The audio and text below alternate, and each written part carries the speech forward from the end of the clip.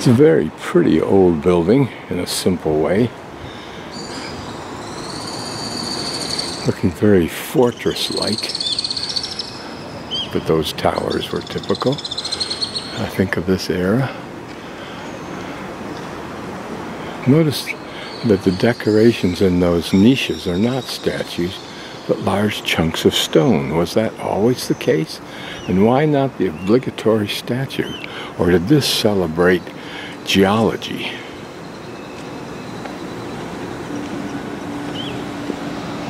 And how many forts have I been in that could emulate this, or vice versa? And the juxtaposition of the old and the stark, angular, new. What will the future be like 50 years, 100 years from now? What will the designs be like that are added to this complex? Notice on this face slabs of stone, and yet interspersed with, no doubt, heroic pictures.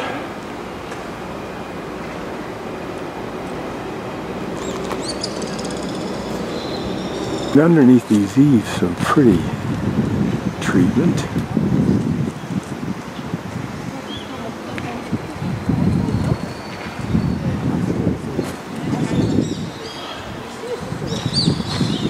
Panning the other side under the eaves, but also want to look at some detail I just noticed in the carvings. And here it looks like a monkey clinging to the corner. This, I think, a bird?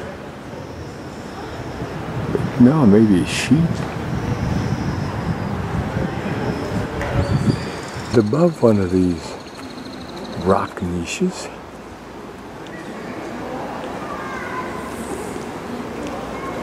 and still farther up, were those family crests. And here it looks like lions leaning over the edge. Are they in fact water spouts?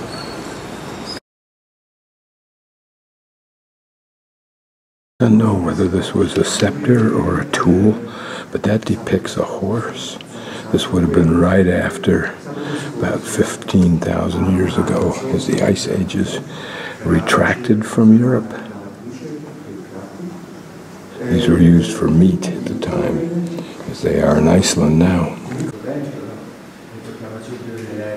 Apparently the hand axe was one of the first tools used by man, no big surprise, since a blunt rock would be a tool for breaking open something, for smashing bones to get at the marrow. This would have been a sophistication technologically of that, approximately 100,000 years old. Obviously fishing.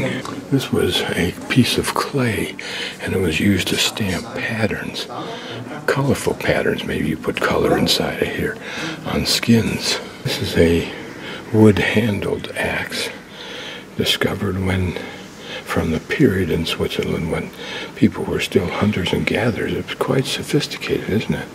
You wonder what this circle was for here.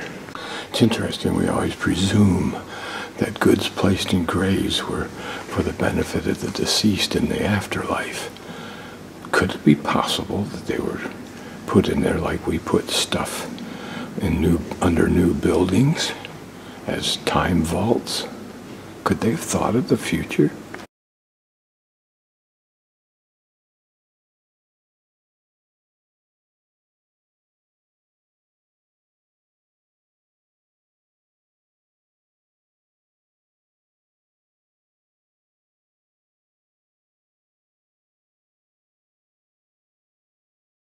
Remains from the Celtic period.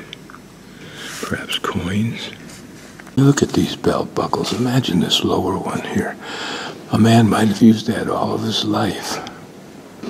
Look at the interesting detail in this one, and it seems hinged.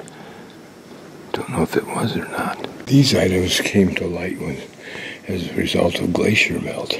Recently, a Swiss couple was discovered for the same reason. These are stone crystals. Rock crystal, 6500 BC. Wow. 150 to 50 BC bronze Negau, Negau helmet. These were given by very wealthy Romans who were welcoming Roman consuls to their world.